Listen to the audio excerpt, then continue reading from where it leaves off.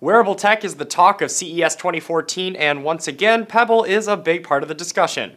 Introducing the Pebble Steel. Debuted at CES in Las Vegas, this smartwatch is the latest from the company. It features a stainless steel shell and tougher Gorilla Glass. Both features make it more watch-like. The Pebble Steel marks the first upgrade the company has made since its record-setting debut on Kickstarter. The original Pebble is still Kickstarter's most funded project, receiving more than $10 million.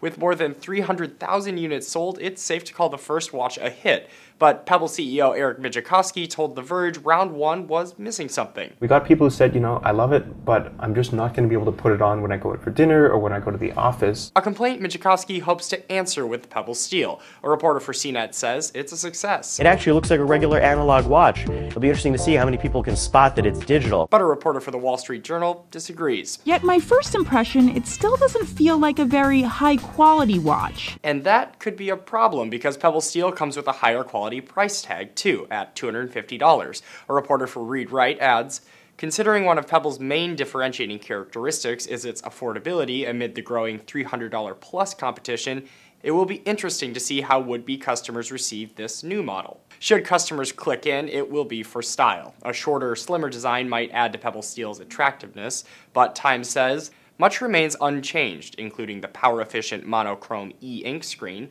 push-button controls, water-resistant case, ability to work with iPhones and Android phones, and run apps from Pebble and other companies. Of course, those are about to get an upgrade on both Pebble devices as well. The company is launching its own app store at the end of the month, as well as version 2.0 of the OS. Pebble will also start shipping the Steel at the end of the month. It will be available on the company's website. For Newsy, I'm Adam Falk.